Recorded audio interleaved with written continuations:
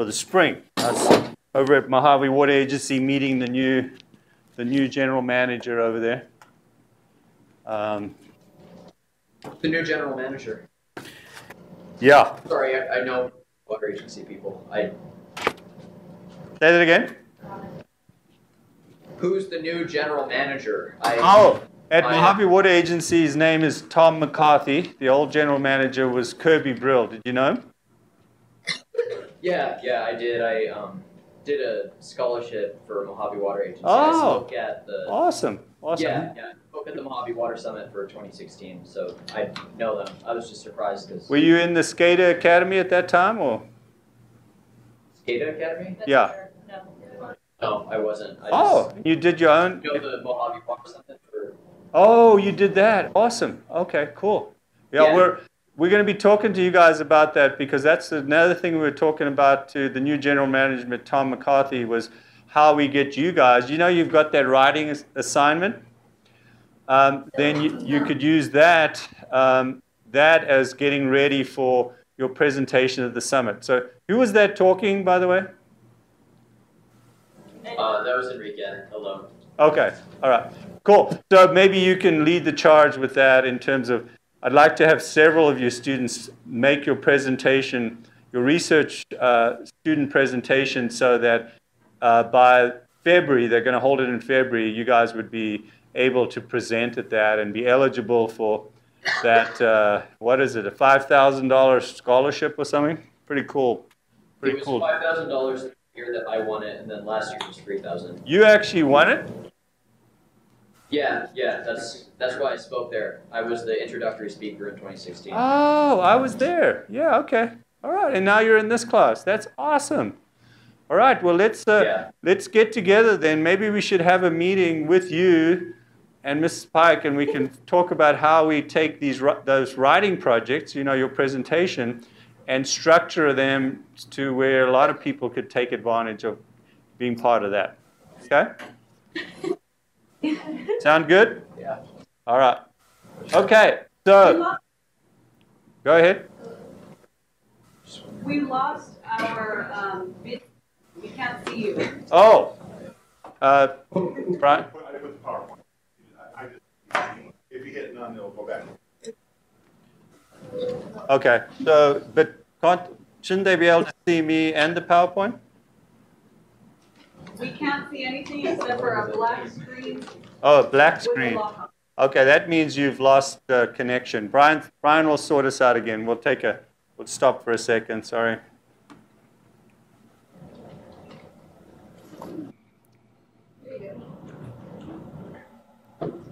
So we're live, yeah? Okay, there we go. All right, so today, lecture 5. You guys okay now? You've got the PowerPoint in front of you. We're going to talk about the background to all of this, the sort of the international scene. We're talking about sustainable agriculture, but what does the conventional agriculture look like? What we call industrial agriculture, and what's going on with food in general? What's the situation? What's up with food shortages and malnutrition? And all that kind of information that sets up the context, basically, for later in the class. We're going to focus much more on sustainable agriculture and some of the economics and some of the policy. Okay, so food security is what we're talking about, and nutrition. We actually have enough food in the world. The problem is it's here, or it's in Europe, or it's in Ireland. I was listening to a show about this yesterday, a couple of days ago. And we can't get it to where it's needed. Where it's needed is in Central Africa, Central Northern Africa, the Sudan, where they've got terrible war and crisis, and also their land is being overgrazed and going to desert, what we call desertification. We can't get it to them. So it's a distribution problem, okay? And this leads to food insecurity. Basically, you don't know where your food's coming from, and B, we're going to look at malnutrition, which is maybe I've got enough food, but it's not nutritionally correct, okay? I don't, for example, have enough protein, or I'm missing certain vitamins. So example of that would be, and a solution is golden rice. There's a vitamin A deficiency all over the world, leads to night blindness, leads to early, actually maternal losses in women that are carrying children in certain situations. It's a nutritional issue. That's malnutrition. But that's a food insecurity problem. We don't have enough food or the right food. And solution was to develop a golden rice variety that's very high in vitamin A, very high in beta carotene. Okay? So the root cause of hunger and malnutrition is poverty. Back to the same thing. Too many people, not enough resources. It's financial, it's social. They're in a state of poverty where they just can't meet their own needs. And we've already talked about this a little bit in our very first lecture. Okay? Okay, what are we talking about with this food insecurity? What kinds of things are the problems? Well, easiest way to do it is look at macronutrients, things like protein, carbohydrate, and fat, right? Those are the macronutrients. We've got to have enough protein, especially, again, it's the women and children that are most affected by this because they're the people growing, or maybe they're pregnant or whatever. They're just not getting enough of these macronutrients. Specifically, most of the time, it's protein that they're just not getting enough of, right? Micronutrients could be any of the vitamins. It could be a mineral. It could be copper. It could be iron. And those could be an issue in their diet because it's not a very balanced diet, probably, okay? And so chronic hunger, if you're not getting enough food, obviously leads to malnutrition, not getting the right kind of food, okay? Small difference, but an important difference, okay? Oh my gosh.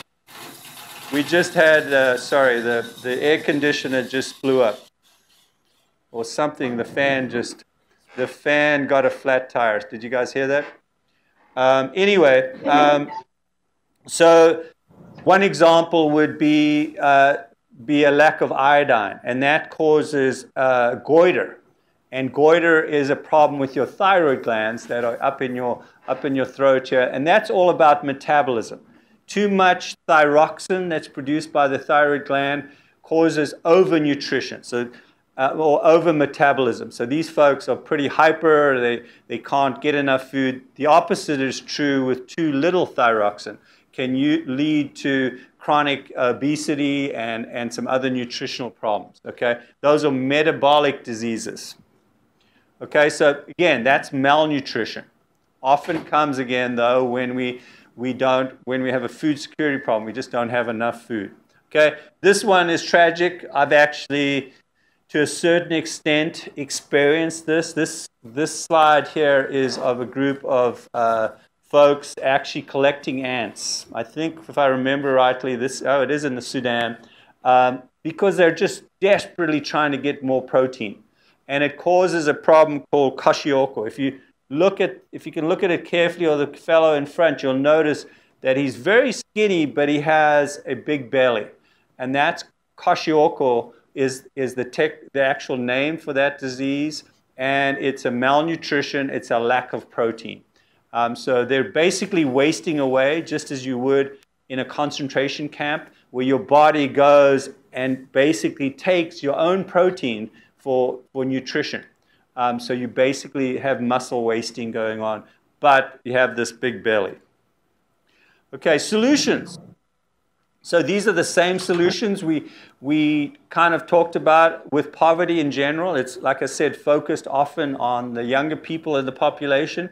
And if we immunize children, then we won't have the stress from having other diseases that will be more prevalent because they're undernourished in the first place. The immune systems are broken down. Okay, encourage breastfeeding. That's a natural. You know, many societies moved away from that. That wasn't kind of the cool thing to do. Okay, prevent dehydration from diarrhea. Most of these diseases, the symptoms are diarrhea. If it's cholera, something like that, the kids are going to get diarrhea. So let's minimize that. Then they don't lose a bunch of that nutrition before it can be properly processed and metabolized. Okay?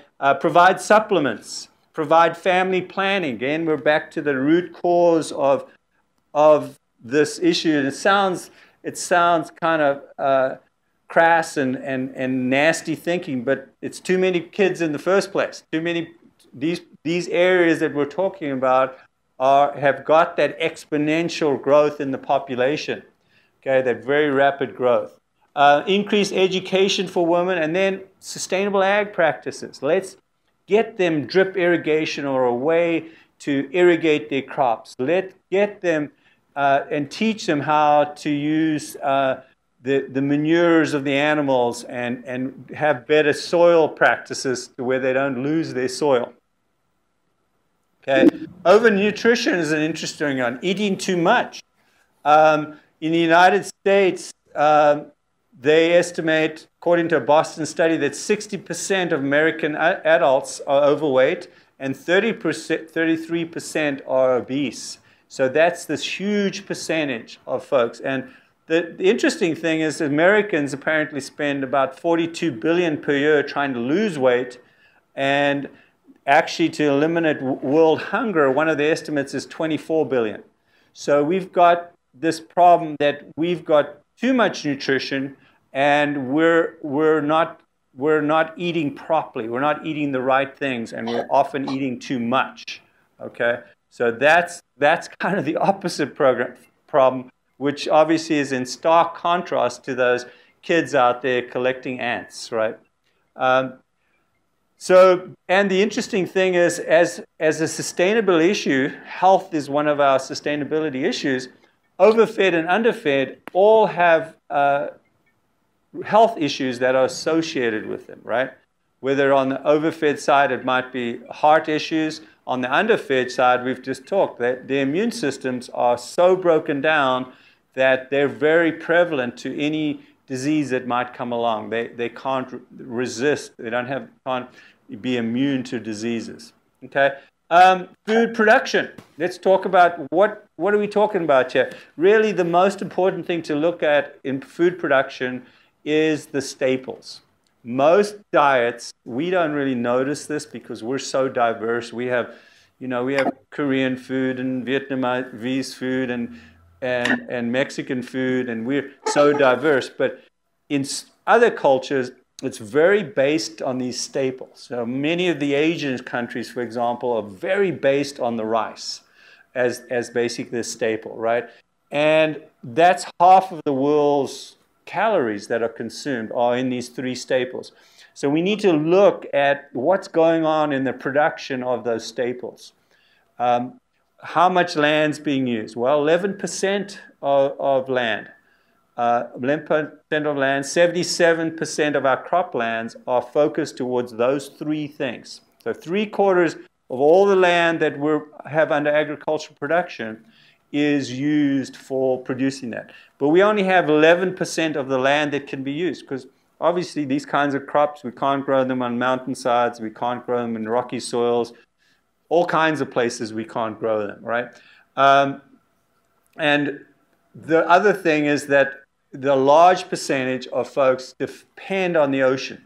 And so fisheries are very important. And that's an area that is at the moment very over-harvested, and that is a natural resource that's under severe stress. So then we need to look at aquaculture, how we grow fish in a farming environment, in ponds and in lakes, and how we do aquaculture, because again, that society is dependent on fish. What they want to eat and where they get their protein from is through fish. So we need to figure out how to support that, and aquaculture is one of the ways to meet that need. Okay, so 2/3 of the world people survive on these three grains.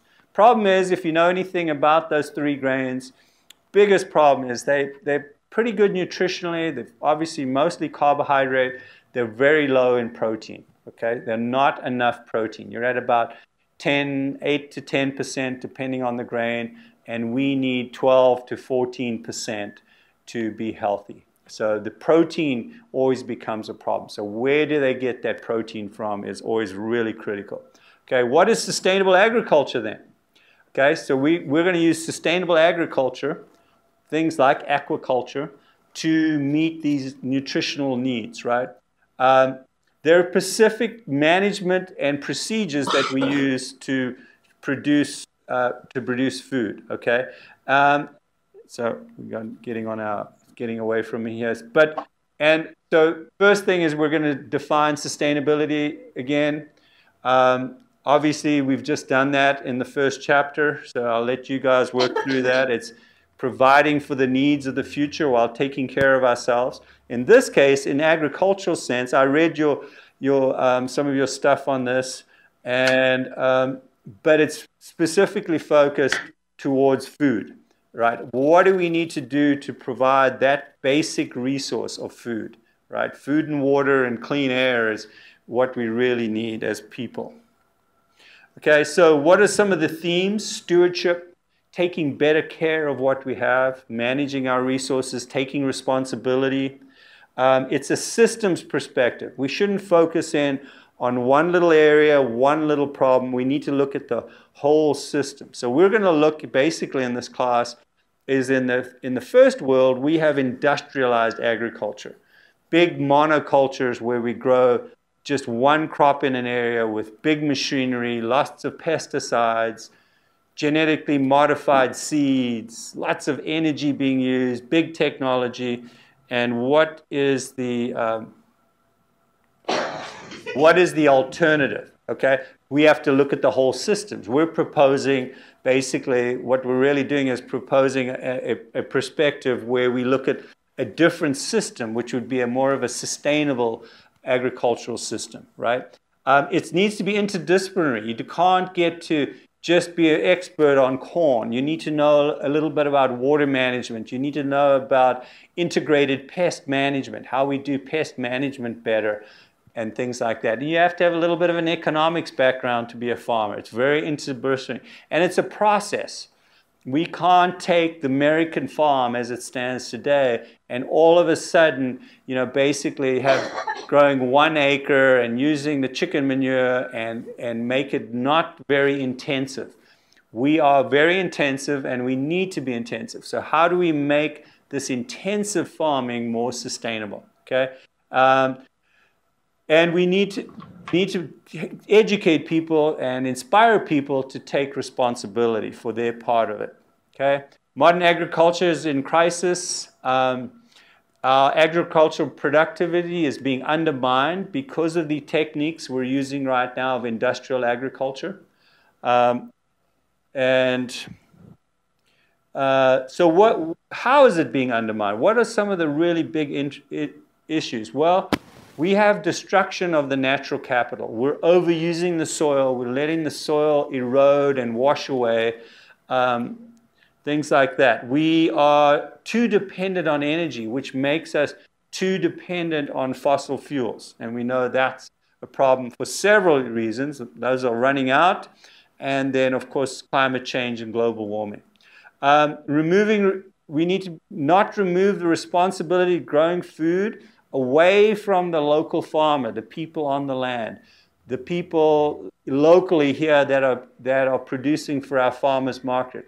We need to keep it there because they understand how to be the best stewards of the land. A big corporation isn't focused on being good stewards of the land. They're focused on making a profit. Okay, intensive, some of the practices. So let's look at agriculture because many of you probably haven't been exposed to agriculture the way I have.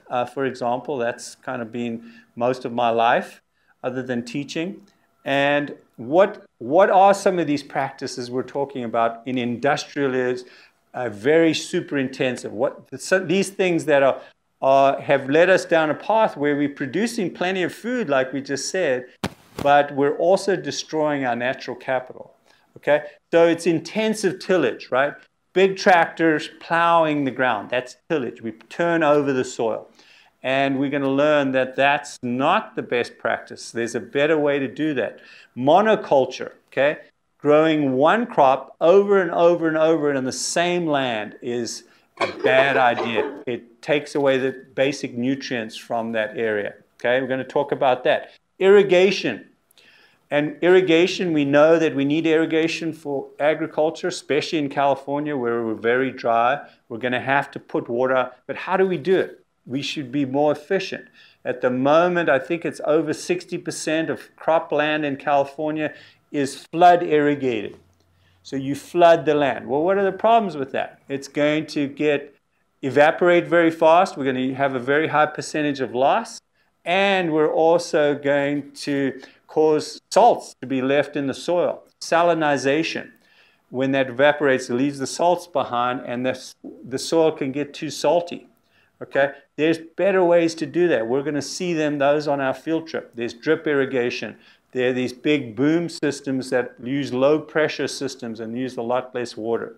Chemical pest control and synthetic fertilizers. We're going to go into each one of these. Synthetic fertilizers, we take minerals mined in the ground and we make a fertilizer. That's what you most often see at Home Depot in those little granules or in that little bottle of Miracle-Gro.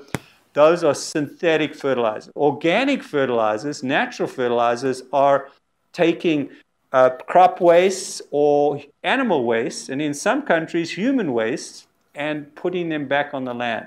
Those are natural organic fertilizers, right? Chemical pest control, using pesticides. Many of these pesticides are very damaging in other ways.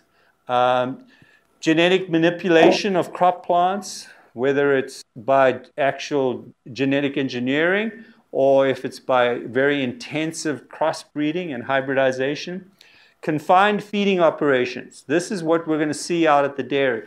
We bring all the animals together and we bring the feed to them. Old thing was the animals went out to get their food, out onto the pasture, out onto the range. These are how we produce our meat at the moment in a first world country. Energy use, all dairy products, all milk. Energy use in agriculture, again, very intensive, big equipment, sometimes equipment that just allows us to harvest faster and better, but maybe there are better ways of doing this. Okay?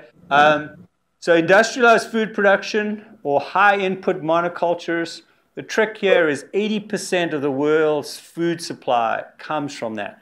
Whether it's a monoculture like in Kansas of corn, whether it's these massive greenhouse structures and intensive greenhouses. We don't see that locally as much, but if you go right across the border into Baja and get down about 60 miles, there's massive greenhouse operations down there, producing the veggies that you guys are buying right here at Stater Brothers, specifically the tomatoes, not the tomatoes, but the tomatoes. So here's some of these practices. Here's flood irrigation going on. These are actually interesting enough. This is floriculture. This is growing flowers. It's another big industry, ag industry in California, is growing flowers. Growing timber is also agriculture, by the way. This is one of my favorite slides. You can see the dust coming up there. And those are pecans, not pecans, but almonds. And there's this crazy little machine that comes along. And I was driving along a road here a few years ago, and I just saw all this dust. And basically, that little machine looks like some little rodent comes up to these trees and puts these arms around it and shakes the tree. And all the almonds fall on the ground, and then right behind comes a big vacuum truck. You know, like you see those trucks that go along and pick up dirt along the side of the road. Well, they vacuum up the almonds. Well, they also vacuum up a bunch of other junk too. But that's super intensive agriculture. You know, we produce 98% of the world's almonds. But do we really need to do it like that? Well, that's a good question. Okay. Big trucks. There's a truck leaving the fields behind there in the San Joaquin Valley. Going to talk a lot about the San Joaquin Valley. You need to know where that is. Bakersfield up to Redding, most intensive agriculture in the world. They're taking tomatoes out. Go ahead. Sorry. Yeah. You guys got to go? You guys got to go? Huh? No, I just had a question. Okay, go. I Yeah, don't please. understand- I don't understand the difference between industrialized agriculture and plantation agriculture. Oh, excellent. They're both industrialized agriculture. Plantation agriculture is specific to certain crops. It's kind of a nebulous term. So we could have a plantation of bananas. We could have a plantation of palms for palm oil. We could have a plantation of trees, like a coffee plantation, where we're growing one crop intensively. We could have a plantation like they have in Costa Rica of teak trees to grow wood, where your forest, you don't have the forest. In South Africa, we don't have natural forests very much. So, and they're all protected. So our wood has to be grown. So when I was in South Africa this last time, you'd see large plantations of eucalyptus, gum trees or pine trees. And that's used for paper and it's used for lumber and all of that. So that's just a form of agriculture, but it is industrialized agriculture most of the time. The only time it wouldn't be is when we marry those two. So for example, you guys go to Starbucks, right? And you hear about shade-produced coffee. That's when they leave the natural vegetation there. They leave some of the big trees and they plant the coffee trees or bushes underneath it. So now it's much more sustainable. We haven't destroyed a whole landscape to plant that coffee. But that's what plantation, does that answer your question? So is plantation agriculture generally more for cash crops, whereas industrialized agriculture is Well, yeah, it could be for cash crops, but it can be for staples and important stuff. So you could make the case that any of those fruits, mangoes, which are grown in plantations, for example, I'd like to make the case because I love mangoes. So that they're not just a cash crop, but they're also a staple and a basic needed crop. But yes, cash crop is a word we use for actually just about any crop that we grow beyond our own subsistence, right? So yes, good question. Okay. Does that help with plantation? They're a form of industrialized agriculture most of the time, but sometimes we could have a plantation that's actually much more sustainable, depending, like the example of the shade-grown coffee. Does that make sense? Yes, it does. Thank you. Yeah, please drive in, because at the moment, the way we're doing this, oh, actually, I can see you guys over here. I've got over here. But yeah, please dive in with questions. Okay, so how much more time do you guys have today, actually? 2 minutes. 2 minutes, okay. So I'll just keep lecturing. You'll have this video up, and it'll all be good. And just, I guess your next challenge is to view these 2 videos and read the chapter for that section. I think it's 22 through 39. It's not very much reading for the quiz 2A. So, all right, we'll keep going. Okay, oh, wait a minute. This is really important, this slide. Just looks at globally, again, we're looking at things globally, what's going on with industrialized agriculture. That's the green, okay? So all across the world, that green is industrialized agriculture. The one I like to contrast it with, and this shows you our problem with distribution. You see where the green is? United States, South America, all through Europe, Australia, South Africa at the very end there. Very industrialized agriculture. Nomadic herding, which means people at a state where they have to move the animals to find their food, and they depend on the animals for all their food, like the Maasai, right? They depend on the milk and even the blood of those animals to survive. Well, they have to follow the rains and follow the food supply. So that's very much a subsistence level kind of agriculture, right?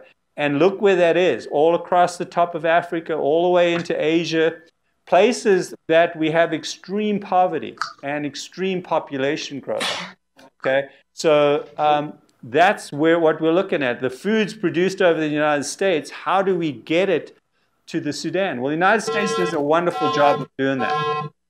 Take care, you guys. We'll see you next week. Oh, when's your vacation? Are you guys on break next week? Next No, week. in 2 weeks. Yeah. 2 weeks, okay. And Miss Pike, did they get all the field trip forms signed? Almost. Means that we still have. I think I'm missing 5 still. Okay, can you guys please bring those tomorrow? Please don't forget, Yeah. because I need to pick those up by the end of the week. I'll come by Friday and pick those up, Miss Pike. Okay, I'll have them ready for you. Thank you very much. Bye. Bye-bye. Okay, so continuing on here. So satellite images of greenhouse production, what we're looking at there. Back in 1974, and then on the left, and 2000 on the right. Tremendous number of greenhouses going in. That's actually in Spain. So just looking at intensive agriculture, it's a fairly new thing. After basically the 60s and the 70s, we have this very industrialized agriculture. Okay, so let's look at some of these monocultures or these high input industrialized system. Livestock production. We need to look at what we call feedlots, these confined feeding operations. And they're used to fatten up the cattle and sometimes raise them for a lot of their life in a very intensive spot where we bring them very nutritious high-end foods, okay? And this has caused controversy for a number of reasons. Basically, why are we feeding human food, corn and stuff like that, to these animals? Is that really the smart way to go? Because they take that food and basically, just like us, anytime you move up the food web, you lose 90% of that. It's just used up in nutrition and given off as heat, and you get 10% value for that nutrition. So people are saying, why don't we eat down the food chain? Why don't people eat that and we don't depend so much on meat? And that's a valid conversation to have. I'm not sure that you're going to change folks in the United States or first world countries to think like that very much, but it's a valid conversation. And then we're looking at problems. We had overcrowding in cages. So I think it's 4 years ago now, we introduced Proposition 2, which limits the number of chickens, for example, that you can have in one of those metal cages for eggs or for any other kind of production. Okay. So also our croplands. We talked about how there's a limited amount of cropland, only 11% of the world's land is being used for cropland. Again, why it's a valid conversation as to why we're feeding so much of that to animals. Well, part of the reason is as certain societies have become more affluent, the first thing they want to do is eat better, and that means animal products, and it means meat. And it's just kind of a cost of growth, cost of development, if you want to say it that way.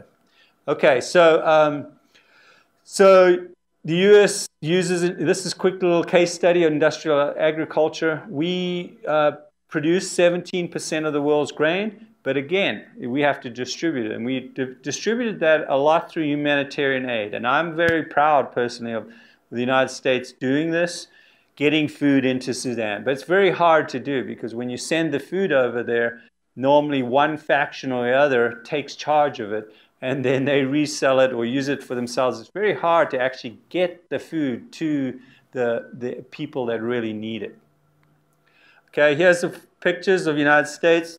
This is a water canal in central California near Fresno. Again, this is water going out there, in this case to almond trees. This is the kind of infrastructure we have to do this highly intensive industrial scale agriculture. And by the way, back to that last example, that's a plantation. Pecans are, not pecans, but almonds in that case are plantation agriculture. Okay, in terms of industrial food production in the United States, very intensive. That's just looking at a little schematic there of dairy, how much it costs in terms of resources. But look at 17% of the commercial energy in the United States goes towards food production. Okay, 24,000 kilometers is the average distance that a food product travels by the time it's grown, transported, sometimes all the way across the world, then shipped to a Walmart distribution site, then shipped back to the Walmart. Actually, it's crazy. Why can't we grow it locally in your backyard? And then there would be no distribution costs with all that energy being used up, and a lot more waste. Every time you have to transport something, you're going to have things go off and go bad, and you're going to have more waste. Traditional agriculture, an answer to this would be, like I said, growing it ourselves using alternative methods. One of those is polyculture, the idea of doing several genetic varieties of corn at the same time. Why would we want to do that? Well, certain kinds of corn are more resistant to a certain pest than others. And so that's why you'd want to do that. They use slightly different nutrients from the soil. Intercropping. That would be an example of intercropping would be that shade-grown coffee, where we've got maybe a plantation of teak trees. I've seen this in Costa Rica, and then coffee between it. So we're getting two crops. They have different effects. The teak trees are shading the coffee, which helps the coffee, and we're producing a product from those teak trees for a very valuable lumber. Agroforestry, crops and trees grown together. Polyculture, different plants planted together. We have an example from this from our history, from our native people. They grew what are called the Three Sisters. They like to grow corn, beans, and squash together. And they all supported each other. Literally, the squash or the beans grew up the corn, and they used different nutrients. The legume, the beans, produces nitrogen, fixes nitrogen, which is an essential nutrient in the soil for growth. And so they grew wonderfully well together. So that's what's called polyculture, growing things. But we could do that and do that on a much larger scale. Okay, so there's an example of intercropping, growing corn between some kind of a tree there that's being produced for lumber. Another thing we want to talk about that happens as a result of overuse of the land, or in sometimes industrial scale, is desertification. We're going to have a whole section on this, but where the land goes to desert because we overgraze or we overcrop something. And this is literally what happened back in the Dust Bowl. I thought we had an example here, I guess it's not. But in the Dust Bowl era, where we overused the land in Texas and Oklahoma, and it turned to desert. It's somewhat recovered since then, but it turned to desert, and all the soil blew away to where now we've got an unproductive area, a desert basically. Okay, severe and moderate desertification. So again, where is that happening? The one that stands out to me is here. How could it be that right here, where we are, how could it be that we're overusing our land and not managing properly and causing desertification of our area? And you'd say, well, we're already desert. Well, we're not really. We're a semi-desert. We're a very productive, biodiverse semi-desert. So why is this? That to me is just poor management, poor stewardship. Okay, salinization and waterlogging. Again, if we over-irrigate, we flood irrigate, it'll cause the soil to become salty as that water evaporates, and it'll also cause waterlogging. Plants don't actually want to be flooded continually, with a few exceptions. Rice likes to be flooded when it's younger, but it's an issue in that, again, the root cause of that is bad irrigation projects. So, technology. So we could just do a better job of our technologies for irrigation, and we will avoid this wastage, we avoid this reduction in production, and we're much more sustainable. Okay, there's a picture of some salinization. That's salty crust on the water, on the land there. Okay, now we're going to look at some of the answers to those practices. We pay careful attention to those conventional or industrialized practices, right? Monoculture, over-tillage, energy, pesticides, synthetic fertilizers. Now we're going to look at the answers. Well, there's a technology and a way of doing things called no-till, no-tillage. So literally, if I'm going to plant this carpet here in front of me, I would come along with what's called a seeder that actually injects the seed into the ground. So I don't have to turn the soil, okay? And therefore, I don't lose a lot for soil erosion. I don't break down the structure of the soil, actually use nutrients. Some of those nutrients will actually volatilize, go into the air, and it's very, very, very, very effective. Increases crop yields, raises soil carbon contents, lowers water use, lowers pesticides. Those are some of the advantages. Okay, other things we can do that are good farming practice is we can use terracing or contour farming. That's when I make a terrace around the slope of the hill. Why do I do that? Because then I can prevent the water from flowing down the hill and causing what's called sheet erosion, where it just erodes the hillside, takes all my soil away. Because remember, we're going to learn soil is this very valuable little area. It's an ecosystem. And we can't lose that topsoil. It's not dirt. It's a living ecosystem that provides the ecosystem, the habitat, as it were, for the plants to grow, right? We could use strip cropping. We talked about that. We could take alley cropping, which is basically the same thing, and we could use windbreaks. Locally, we have the Resource Conservation District that I serve on, and we promote people putting up windbreaks because locally, most of our erosion happens from wind. So when you guys see a dust storm, what I see is a tragedy, because that just means all our soil is getting blown and probably landing on Barstow. And so in your backyard out there, out next to the Lowe's up here, that just means that land's going to be way more unproductive. Okay, so the Green Revolution is really one of the things we need to talk about. This happened in the 1950s.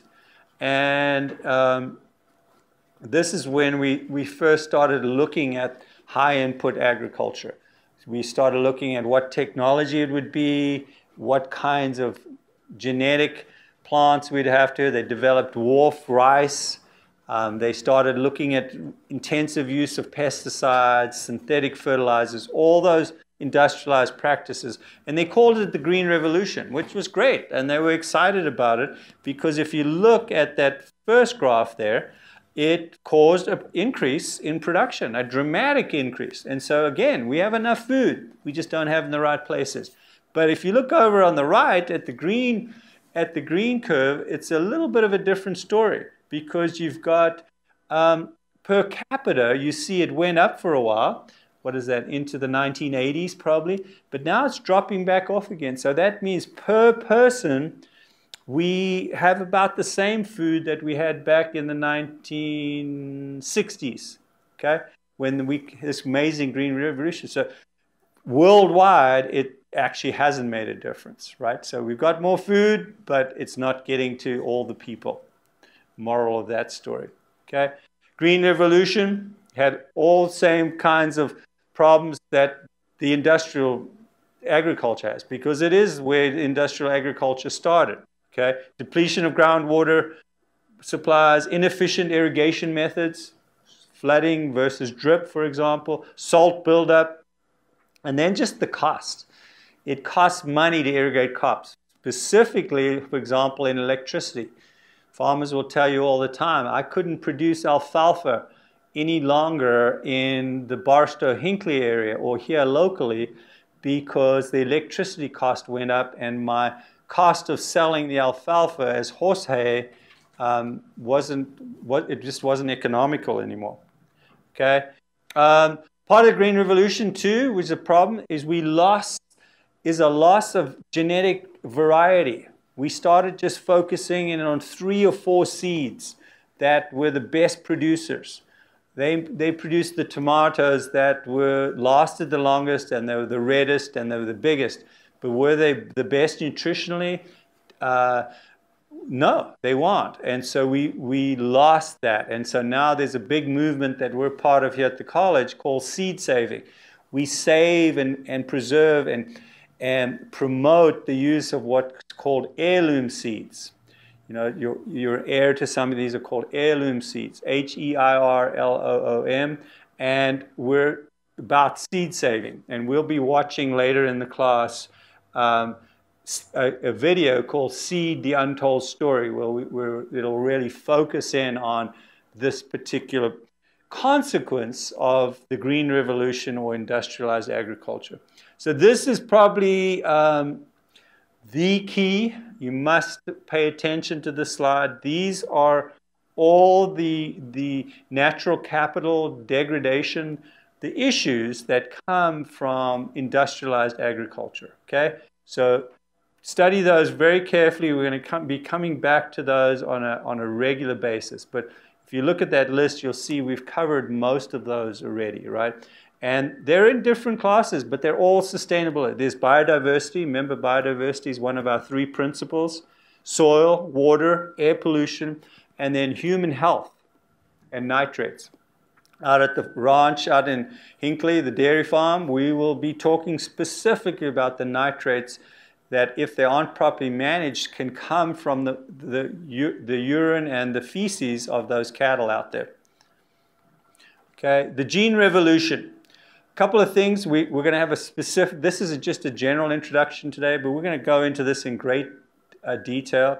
We're going to go into the GMO issue, the genetically modified issue. But you need to know that we've been doing this for hundreds of, if not thousands of years. We've been taking certain types of breed. This is what Gregor Mendel did in his original genetic studies, right? He took types of beans and you breed it to other types. Well, you pick the highest producing one and the most pest resistant, you breed them together and they hybridize and you produce a better bean, for example. And we've been doing that forever. And so that's not genetic engineering. That's just hybridization and gene and selection. Okay? And we've been increasing, if you were, the natural selection process by doing that for a long, long time. Then we got the technology of genetic engineering, basically taking a gene from some other often different plant or animal and injecting it into the genome of whatever crop we were trying to improve. That's GMO, that's genetically modified organisms.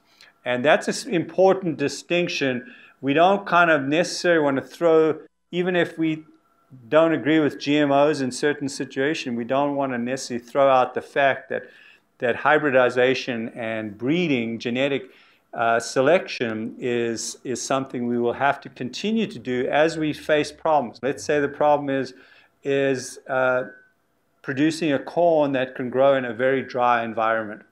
Well, at the moment, they have a GMO that can do that. And so what are we going to do? Are we going to let the people in Africa starve, literally, or are we going to give them that corn? And by the way, who makes that corn? Well, the big, ugly Monsanto, the people who produce that. So we're going to work with Monsanto to make that happen, just like the Gates Foundation's doing? Or are we just going to say Monsanto's evil and throw that out? Well, we're going to have a whole group of people that are affected by that. So again, these are balanced decisions we have to make as a society, sustainability decisions based on understanding the full concept. Sometimes it sounds great to say no GMOs, and I agree with no GMOs, for example, in the United States. There's no real reason for it here. But in other parts of the world, it is really quite a valid reason.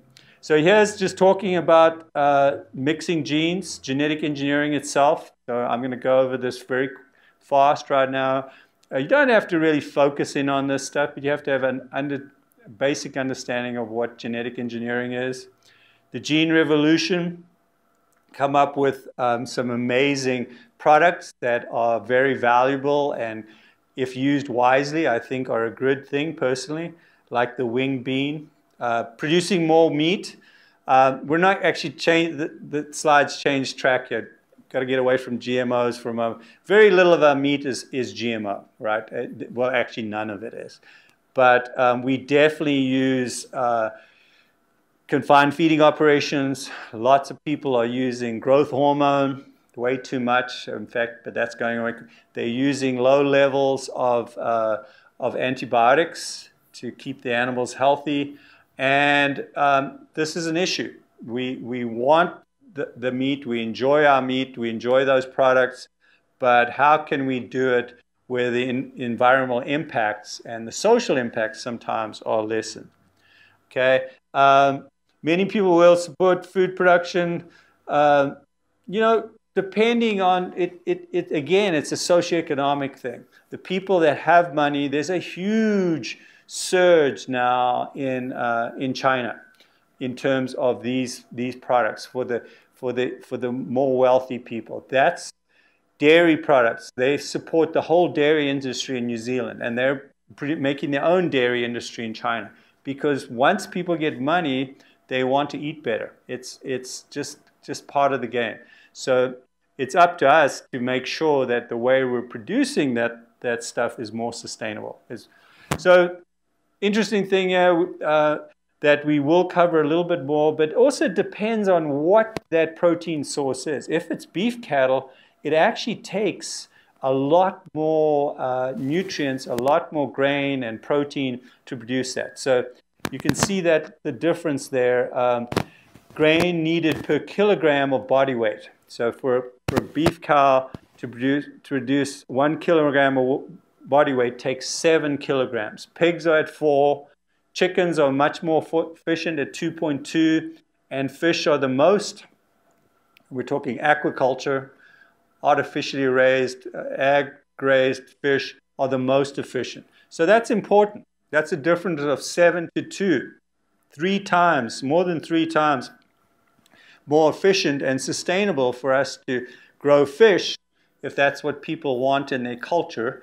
We always have to look at the cultural concept. If we just said to the United States, hey, sorry guys, no more beef, no more McDonald's, all you now get is catfish.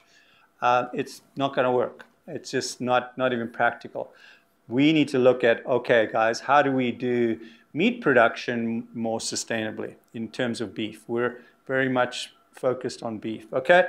So the real quick thing on fish, while we're talking about it, we've seen spectacular rises in the wild catch. If you look over here at this blue graph, the first one. And so we've come up with amazing technology, right? The drag nets, the fish factories that are deployed out in the ocean, right? Most of the fish is now processed right out there, and they just basically take what they want and throw the rest back. Wastage is huge. They're dragging the ocean floor. Maybe it's for shrimp, but they're destroying the ocean floor basically while they're doing it, okay? Very, very technology-based. And so we see a huge increase in the wild catch, but at the same time, we're starting to see a big increase in aquaculture, you know, farm-raised fish products, okay? But the world fish catch per person, if you look at the graph on the right, is starting to drop off. And so that just shows you that, again, we've got more people than we can feed. And the problem with the wild fish catch problem is that we're overfishing, over-harvesting certain regions to where we're actually, it's not sustainable. Okay, so fish would be a renewable resource, and if we over-harvest, then that renewability goes away. It's over the renewable, I'll think of the word at the moment, the limit of what it can renew itself, right? There's a real simple word for that. Okay, government subsidies. What can cause some of this, and how can we affect change? Just like we've talked in the very first lecture, how the government responds is really important. Is the government subsidizing these fishing fleets as the Japanese government does with their whale ships, right? They'll send out those whalers down into the Antarctic. Those are heavily government subsidized. They say they're for research, but often they're just seeking small parts of those whales and throwing the rest away. That shouldn't be the focus. That if the if the Japanese government, and not necessarily just picking on them, but if they want to do that, then you couldn't aquaculture whales, but you could aquaculture some other fish and put the subsidies into a more sustainable practice. Okay, aquaculture, looking at the advantages and disadvantages. High efficiency needs large inputs of land, feed, and water, large waste output, destroys mangrove forests. Often they'll go in and harvest the little baby shrimps from the mangrove forests and the estuaries that are our most productive areas. Dense populations are vulnerable to disease. Tanks become too contaminated after about 5 years, or they contaminate the local beaches. If you go down to Mexico and between Tijuana and Ensenada, you got that gorgeous 2-lane double highway that goes down the ocean. You'll see some rings, and those are mostly tuna, and I can't remember, I think they're mostly tuna that they're growing in. Basically, they're big rings and they're big nets hanging down, and they bring the food to them.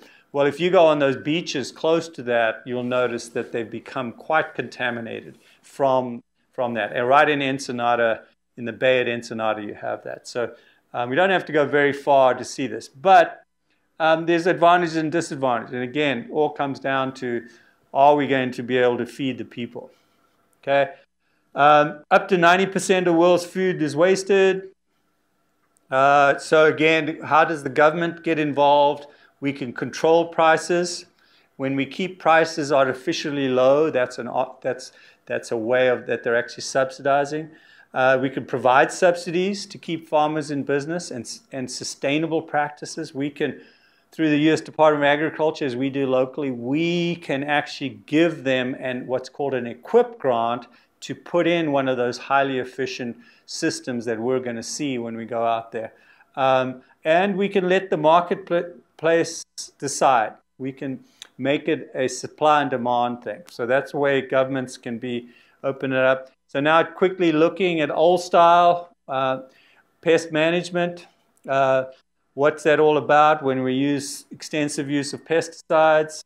Where did this all start? Where did this interest in pesticides and pollution? Rachel Carson, back in the 70s, basically raised the flag and said, you know, we just have polluted our rivers, for example, to such an extent that in Chicago, a whole river actually caught on fire. It was so polluted. Okay, and then we've had super pests. We've continually fighting against this, that we're continually getting invasives coming from other countries, and we don't have the natural predators for them, or through antibiotics and through pesticide resistance, we develop these super pests. What can you do if you don't want to,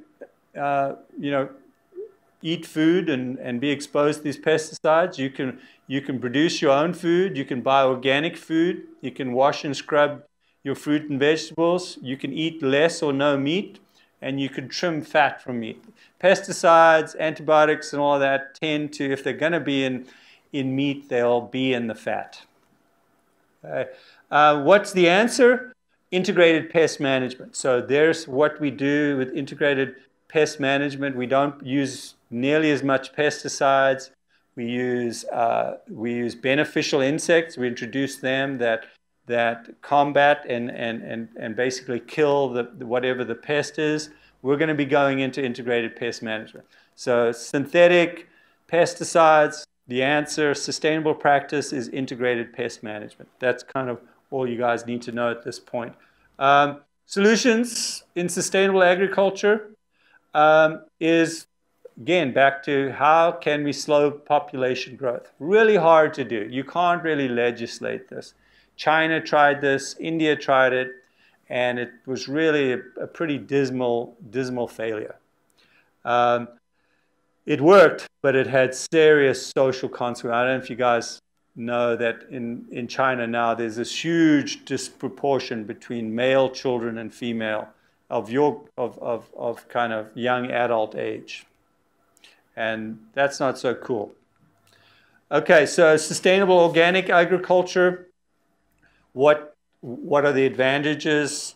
Again, these slides are very important to talk to, because when you have to write a little description of this on a test or whatever, you've got your points right here to build on.